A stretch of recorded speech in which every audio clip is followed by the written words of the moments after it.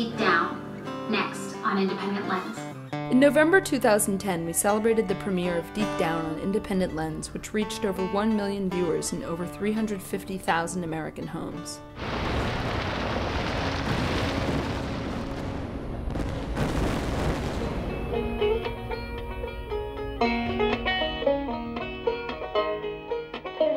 Mountaintop removal is a crime of geologic proportions. I had no idea is the first thing people say. I had no idea. Mining is our economy. Part of the deal is they're going to offer me money up front. Not everybody has a price. I know you believe that. Bev, I'm going to be in that strip job. Not in my lifetime. This is not going to happen. Since we finished the film, we set out to bring the movie to communities around the country, working with faith-based organizations, environmental action groups, alternative energy developers, students, and local community groups.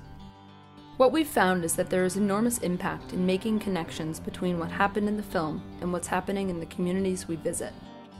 So we recently brought the film's protagonist, Beverly May, to a screening in Chicago to connect with activists fighting a different problem with surprising similarities.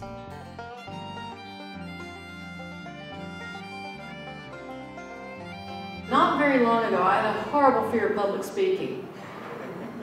And here I am in a movie, and here I'm talking in Chicago. It's pretty crazy. In the film, there was definitely so many parallels to the way we were organizing, to the situations that we were in, getting word out and trying to work together to figure out a solution.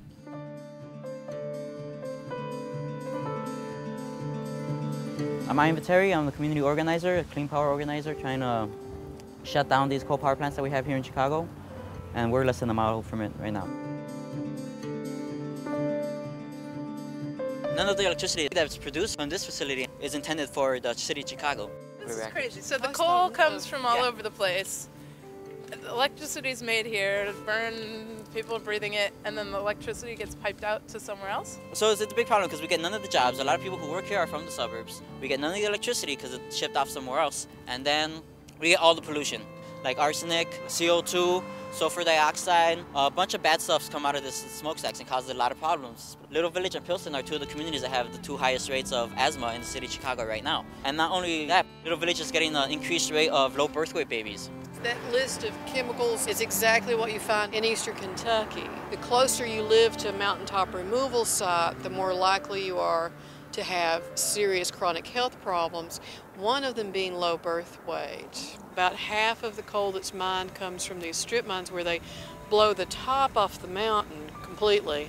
So what happens is the water that's running off of these areas is carrying with it the toxins, and then that goes into the public water system. And unfortunately, it doesn't do that for a few years, it does it for a few centuries. And of course, people live at the bottoms of the mountains, like me. The blasting causes damage to people's homes. You have to breathe the dust. People can't live, you know, it's too miserable to live, and so a community that's been together for generations gets dispersed, which I think is probably the saddest part to me, is losing, you know, your neighborhood. So then they burn it for electricity right here. We're trying to pass this new ordinance that will help limit CO2 emissions. And what that really means is it's going to force these two power plants to shut down and look more into renewables.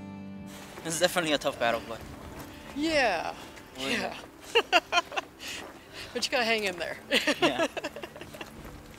And the cool thing is that you're so young, you're going to get to see some tremendous changes over the next 10, 20 years, don't you figure?